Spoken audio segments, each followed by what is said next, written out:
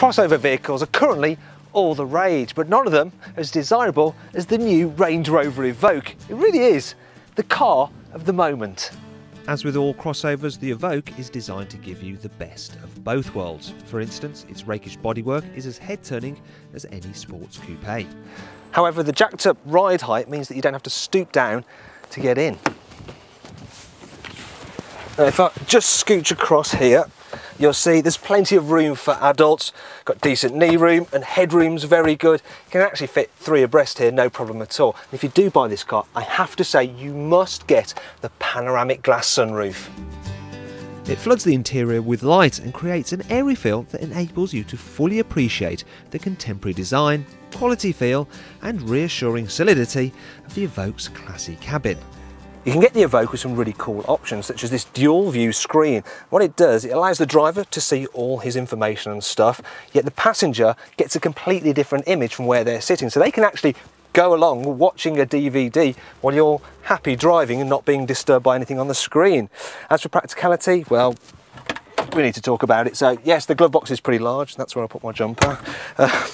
There's a couple of cup holders there, decent central cubby, and the rather important, can you fit a bottle in the side door bin test?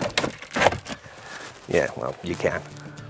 While most owners are unlikely to take their Evoques further off-road than the overflow car park at the races, it does still have the all-terrain capability you'd expect from a Range Rover. The family resemblance also continues on-road.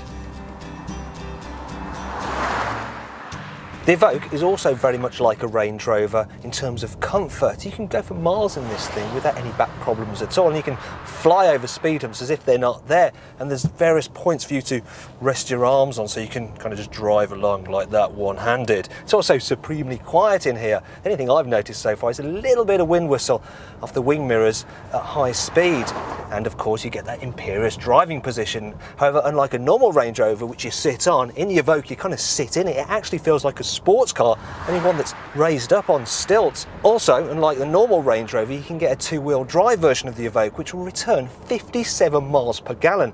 But the most un-Range Rover thing about this car is how it handles. I mean, it goes round corners so much better than any other Land Rover.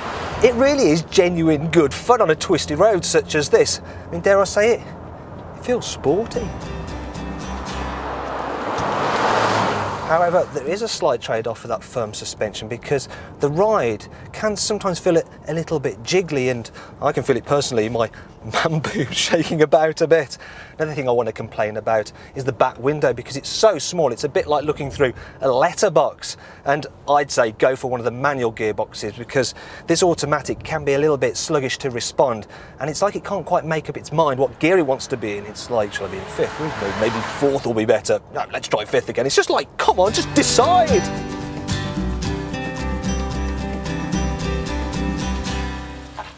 I'd also avoid this boring blue paint because, quite frankly, it doesn't do the car's stunning design justice. And then there's the boot.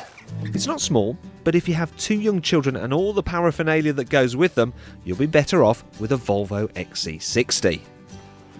Really though, all this is, it's just nitpicking because this is the car that can do it all. It can go off-road, it's great on-road, it's got a desirable badge, it's safe, it's economical as well. I mean, the list goes on. I'm just going to sum it up by saying it's brilliant.